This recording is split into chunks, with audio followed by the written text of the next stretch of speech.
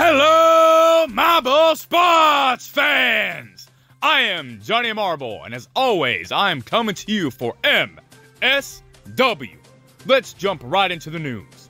Race 4 of Marble Rally 2020 was an even more challenging race than the last, with even wetter sand causing more drag. It was a struggle to finish, but in the end, Cobra achieved their first career win in the Marble Rally, followed by Slimer in second and Ghost Plasma taking third home. Unfortunately though, for Crazy Cat's Eyes, they bumped into Nemo and got stuck right at the finish line, missing an opportunity to even grab a few points. Moving over to NASMARB now, we return to the Hyperspeedway for the Wolf 500. Only this time, it was much wilder. Seemingly invigorated by their past experiences with this track, the racers drove even more aggressively than before, resulting in several cars either falling or being pushed off of the track.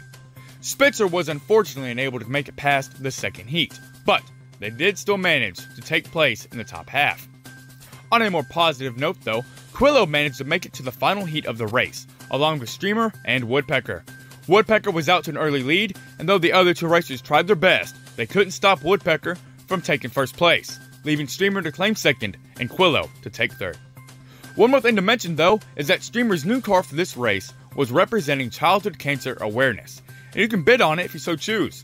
The link is in the description of NASMARB Race 5, and all of the proceeds will go to the St. Jude's Children's Research Hospital. The bidding ends October 10th at 7:47 p.m. So, it's not a lot of time left. If you want to own a piece of NASMARB history and support a good cause, you know where to go.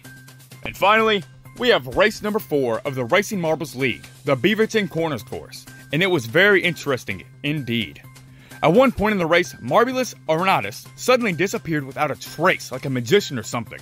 Upon reviewing the footage, Marbulus got stuck somewhere in the launch tower after going through the marble booster, and only managed to get unstuck 4 laps later.